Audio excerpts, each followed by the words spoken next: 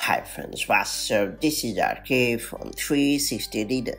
It's time to learn how to enable sensitive content warning on Mac in macOS Sonoma or later. One of the most notable macOS Sonoma features is the sensitive content warning. When enabled, it automatically detects explicit or offensive photos and videos and blur them out. Moreover, it also offers a helpful guidance so that you can make a safe choice. That said, let me show you how to enable sensitive content warning on your Mac running macOS Sonoma or later. First and foremost, click on the Apple menu located at the top left corner of the screen and then choose System Settings in the drop-down menu.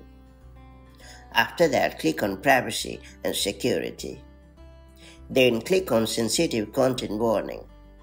After that, turn on the toggle next to Sensitive Content Warning, and that's pretty much it. From now onwards, your Mac will automatically detect the obscene photos and videos so that you can avoid them. Besides, it will also provide the much needed guidance so that you can make the right decision and avoid seeing them. And that's pretty much it. So that's how you can enable and use sensitive content warning on your Mac running macOS Sonoma or later. If you found this video helpful, do like and share it, and I'll see you in the next video with more such handy macOS tips and tricks. Till then, stay safe and have a great time. Bye bye.